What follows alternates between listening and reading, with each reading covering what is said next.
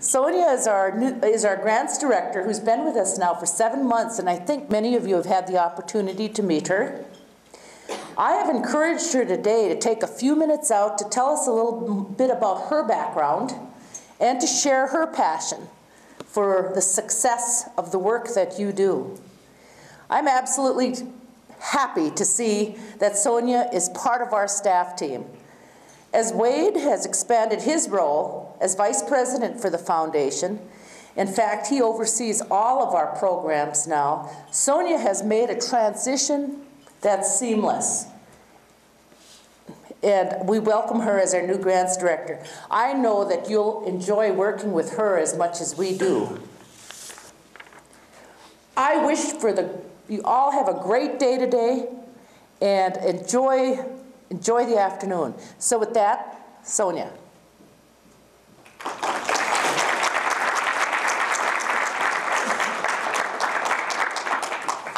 Thank you, Kathy. I'll attempt to put this on here too. I can do my own. Yep. Can everybody hear me okay? Gosh.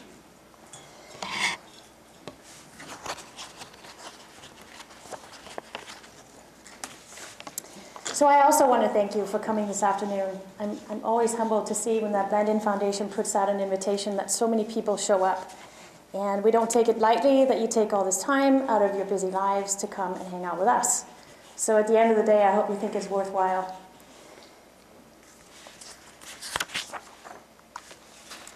I'm just going to check that it's working, huh? It's working.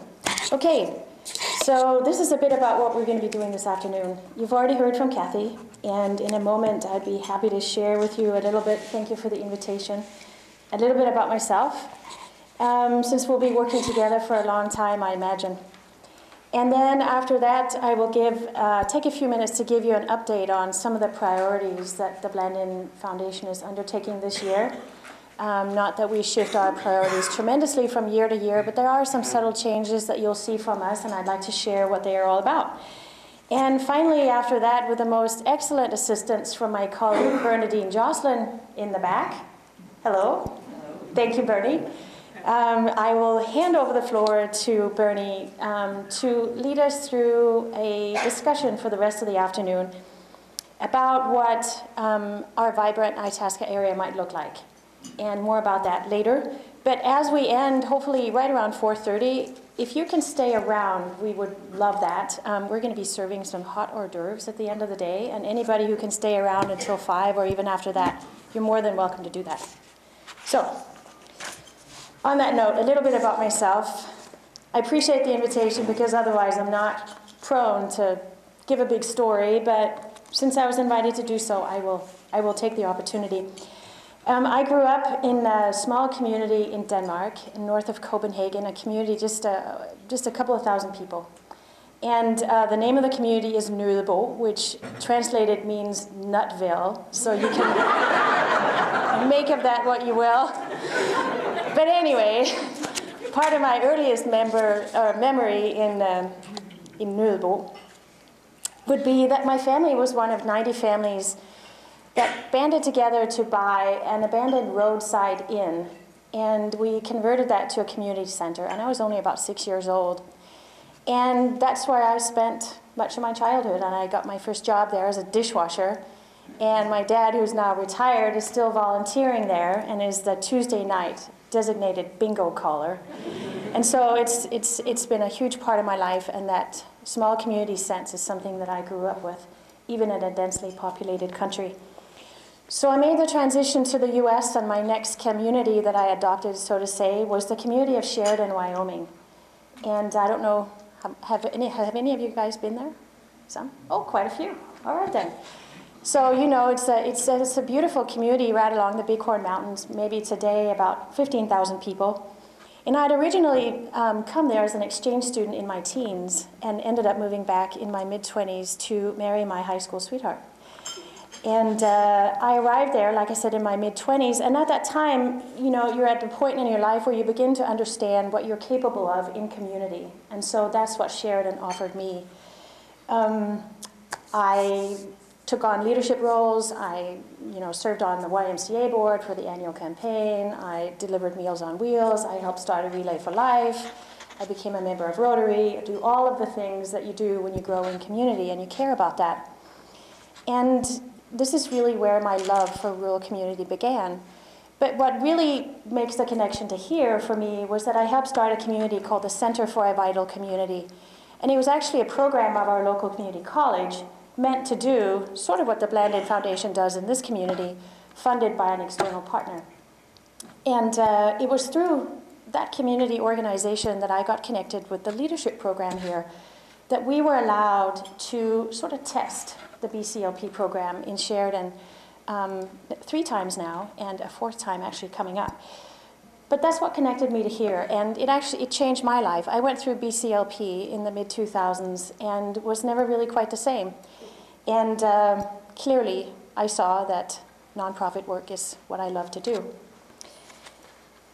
And I started to understand that there are things that exist in rural communities, be it maybe call it classic challenges or whatever, that we're not so populated, and there is poverty, and there is not so much diversity, and there is an aging population. But I think it made me understand that rural communities are all the more resilient and all the more entrepreneurial and stronger for it, and something that I definitely see in this community as well. I did actually have a career in business. I was educated in business and marketing and worked in professional services marketing. But in retrospect, that almost seems sort of a sidebar, because it was really my community work that I sort of lived for. But 2006 brought about a couple of tougher personal and professional challenges for me, and I found myself on my own and made the decision to enter nonprofit life fully as a professional, and started doing consulting work. Many great opportunities to consult with local nonprofits, mainly in strategic planning. But I think what really made me realize exactly what I think I needed to do was a study that a foundation asked me to do. And I was so humbled to do this. They had not done anything like this before and wanted to do their first grantee evaluation study. And so trusted me to go out and talk to their grantees. And it just broke my heart. I couldn't believe what was happening. This relationship I hadn't seen before. I had been on your side. I was a nonprofit. I had worked to raise funds and hire staff and manage scarce resources all the time. I'd been turned away by foundations. And I found myself for the first time on the other side, seeing how that relationship perhaps could be a lot better. And the rest is really history. I walked away from that job and thought, well, this is really what I want to do. And so you got to be careful what you ask for, because here it is. And I made a way. I decided to get an education in philanthropic studies, which is the closest thing you can educate yourself in if you want to be in the foundation world. You really can't go to school and get a degree in foundation work. It just doesn't exist.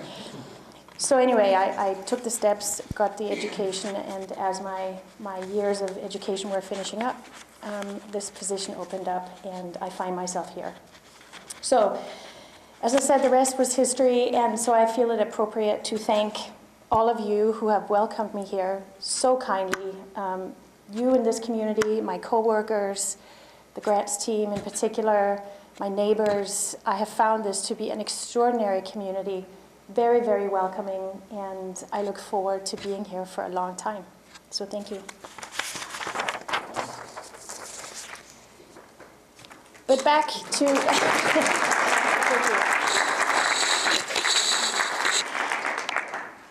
back to the work of the day, to share a little bit more about what's happening at the foundation now and in the coming year. I wanted to walk you through just a few of our priorities and what you can expect from us in the year to come. Our mission is very stable. There is no desire to change this mission of strengthening rural communities, especially the Grand Rapids area. Many of you, maybe some of you who are more recent to the work with the foundation, think of us mainly as a grant-making organization, but the foundation really has just a plethora of tools that we apply to the work that we do in community. The leadership program has 6,000 alumni that they work with around the state. They usually do 8 to 10 programs a year, community leadership programs around the state. And I know that hundreds of people in Itasca County have been through the program. I obviously know about the program, as you know. It's a wonderful resource. Our public policy program, led by Bernadine, has over the last years leveraged $6 million or more in funds to help expand broadband in rural Minnesota. And this is a program that the foundation now has decided to invest in itself over the next couple of years, so that work continues without the federal dollars.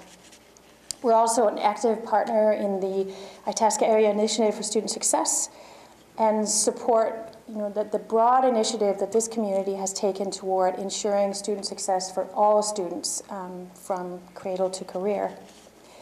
We also like to host great conversations. And again, hopefully you know that we open our doors at the foundation to you who want to host meetings there, and also have a room rented over at the Central Square Mall for nonprofit use. And opportunities are also present through our communications program, thanks to Allison, who's also here. In 2013, as Kathy alluded to, we will be working on an update to our Rural Pulse survey. And again, we'll be using that tool to amplify and strengthen the voice of rural Minnesota all over the state. So our priorities have remained the same. You've seen these, if you've worked with us before, our 3 key priorities are pretty much the same, but that doesn't mean that we approach them in the same way. So as we continue with this commitment to these key priorities, you will see us maybe change the way that we go about this. Our foundation trustees, again, in September, voiced full support for these priorities, and we expect to be committed to them for the foreseeable future. Commitment to home is no accident that commitment to home is always our first priority. Those of you who've been to this conference in the past know this intimately. It's clearly the #1 goal of our trustees, and our goal remains to be a stable presence in this community according to Mr. Blandin's wishes, balancing that concern that we never be the voice or the entity that undermines the community's ability to do its own work well. We will continue to respond to a broad range of requests from this community, and quite frankly, much broader requests from this community than any other community, and you can expect that to continue next year.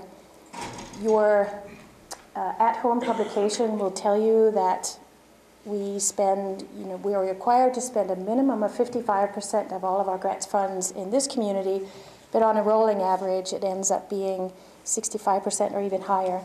Some years, especially right after the recession, I know it was 70 and even up toward 80% in order to support this community even more.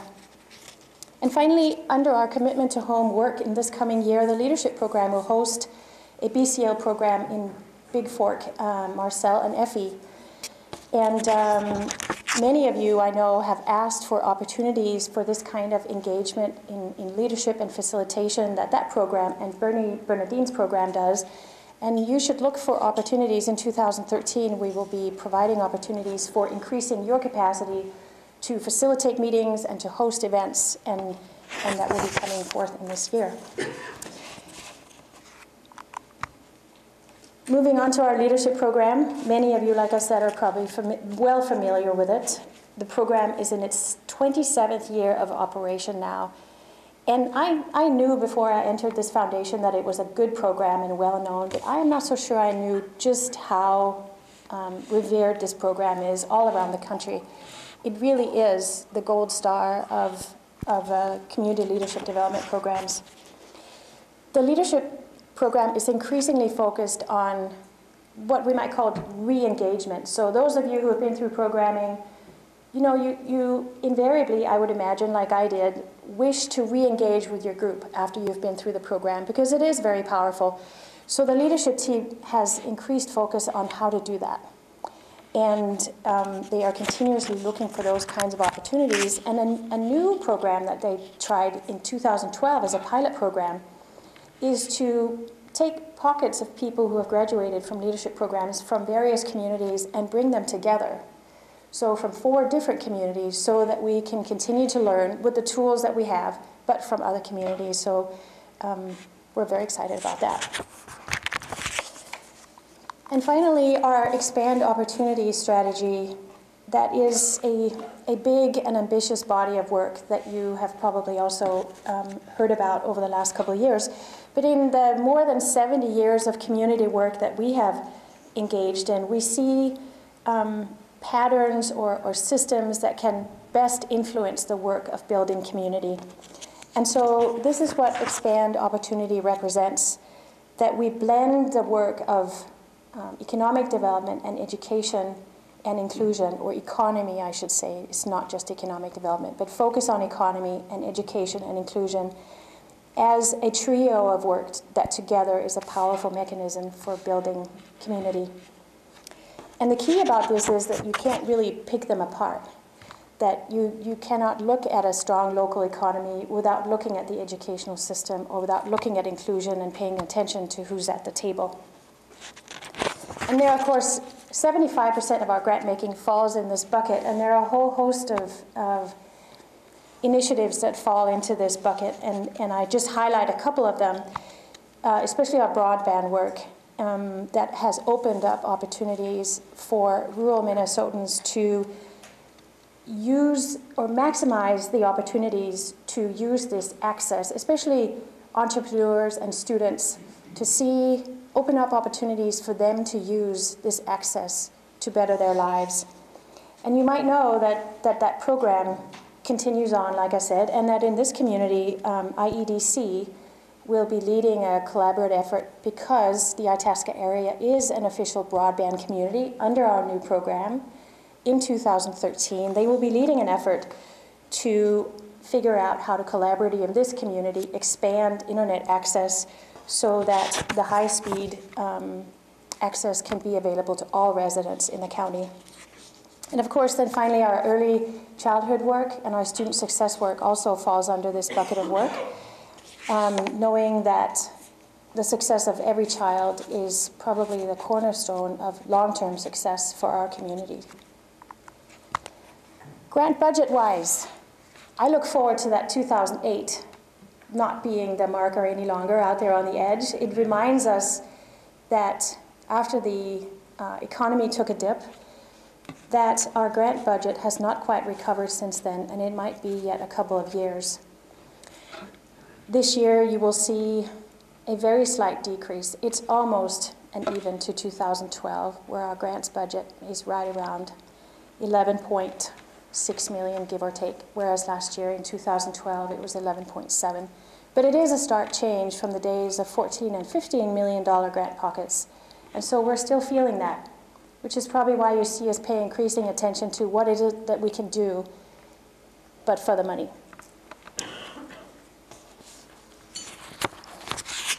Again, I would point to the at-home publication, which outlines what we did in 2012 and what that picture looks like. And finally, perhaps a few changes. Those of you who were there last year will recognize that we've been working on this transition in database and systems behind the scenes. And I think last year you were told that there would be a new grants portal and a new environment for grantees to apply with the foundation, and it will still yet be a few months. What is working well, though, and just this week, my colleague Linda Gibo in the back has been visiting all the area schools to teach them how to access our online scholarship application. So that is now working and up and running, and we would encourage you to spread the word about that. As you know, we give out close to $1 million worth of scholarships to this community every year. So that portal is working. And I would pass on just a brief message from the grants team. Now that we are sort of a new team, they're going to have to get used to me, and I think I've definitely gotten used to them. They're amazing. Been wonderful to work with. But I would say continue to talk with us. Our doors are open. even though we're busy. We juggle hundreds of requests, and we try very hard to plan for our grant making 2 and even 3 years ahead. So when it is that you have bold or grand ideas, I know many of you are comfortable coming, but please know that you can always talk with us about what's on your mind, and it's helpful for us to know what you know so that we can better stay in touch with the community. It is difficult for us to get out and about as much as we would like to. I see that challenge already and have vowed to work on that, because we are, maybe for lack of a better word, a lean team. Lots of work to do. So we love it when you come and talk with us. And we think also that in addition to the money, like I said, that we can connect you to our networks and our resources, and that way aid in a different developmental process. We're happy to share what we know, not only in this community, but in others via different networks. And what will not change then is what we at the grants team look for from you.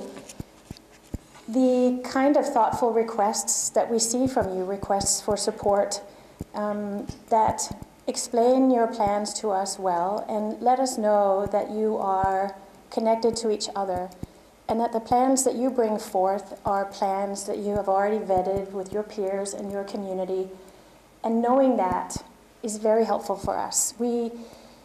We live in such a complex world now and are so interconnected, and sometimes it can be difficult for us to see through what it is for a system that you intervene in or add to when you come to us with ideas.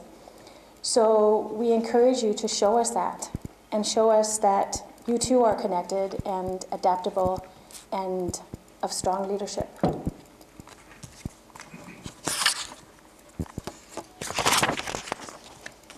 So I know that during the last few gatherings that we've had, where I of course have not been present, but I know that there has been a lot of work and attention to how could this community, the nonprofit community and the public community, work together better and strengthen its organizational capacity better. And so to me as a newcomer, I think I see the results of that. I see amazing collaborative efforts in this community. I'm just astounded. I thought I came from a community that was collaborative, but this is truly so. And I encourage that continuation. I think I'll build on what Kathy said. I mean, to us, it's really evident, and it's the way. It's the way to be, and in our estimation too. And we like to see that. So the current resources that have come out of this work, this desire from you to strengthen your organizations and learn how to work better together, a lot of that work has come from the Nonprofits Assistance Fund. And many of you, I think 50, if not 60 organizations now have taken advantage of the offerings that the Nonprofit Assistance Fund has to lend this community as far as strengthening our capability to interpret financial statements better, to plan better, to fundraise better, to do better board development, whatever it may be. Many of you have taken advantage of those opportunities, and we encourage you to continue to do that. They are here in Grand Rapids once a month to respond to whatever need your community has. And if you are someone who is not aware of this mechanism, some of you may not be, and you want to get on the list to be in the know about what you can access, then please get on a list with Diana in the red in the back, and make sure that they can send emails to you so that you can know what's available to you. And also please note that our next nonprofit assistance event, so to say our next training on fundraising, is on the 6th of February, right here. So for the remainder of the afternoon, and getting back to Bernadine, we thought that instead of getting together and quote-unquote working and walking away with the sense that there's tasks to do as a result of the time here today, we thought it might be worthwhile to take a break from that, okay, what else can we do right now, type of a mental exercise. And we thought it might be worth it to pause and talk earnestly with each other and ask ourselves what it is collectively that we would like to see in this community over the next couple of years. And many of you have become familiar with that, so I want to call it the special sauce that Bernadine in public policy and Valerie and the leadership team have, this attention that they have to setting up a great meeting and creating a space that's conducive to a different kind of conversation that fosters good thinking and good connections that will stay with you once you leave this room. And it's our hope that the conversation we can have this afternoon can be just that. Maybe a point of inspiration as you and your organizations go about planning for the next year or two, that you at least can look back on this event and say, you know, we talked about that back then. I wonder if we shouldn't pick up that idea now. So this kind of thoughtful conversation can be a catalyst, we think.